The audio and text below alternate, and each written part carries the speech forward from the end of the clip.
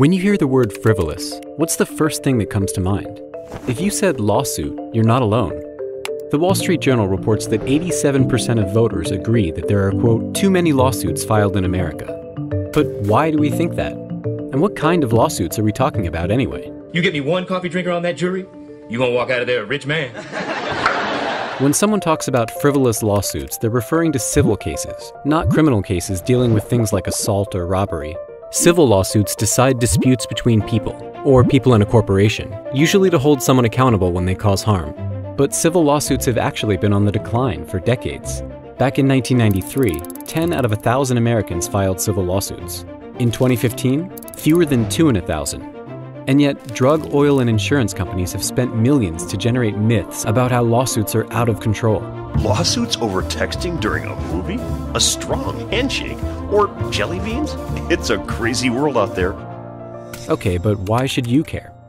Because the civil justice system exists to give everyone a fair chance, and it's had major positive impacts on important issues that affect each and every one of us.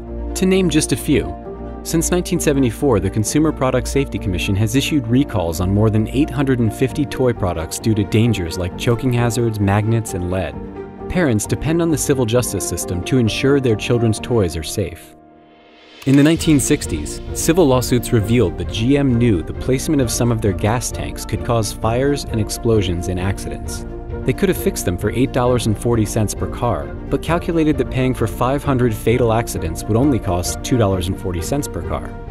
The civil justice system held them accountable and resulted in requirements for fuel tank performance in rear-end collisions.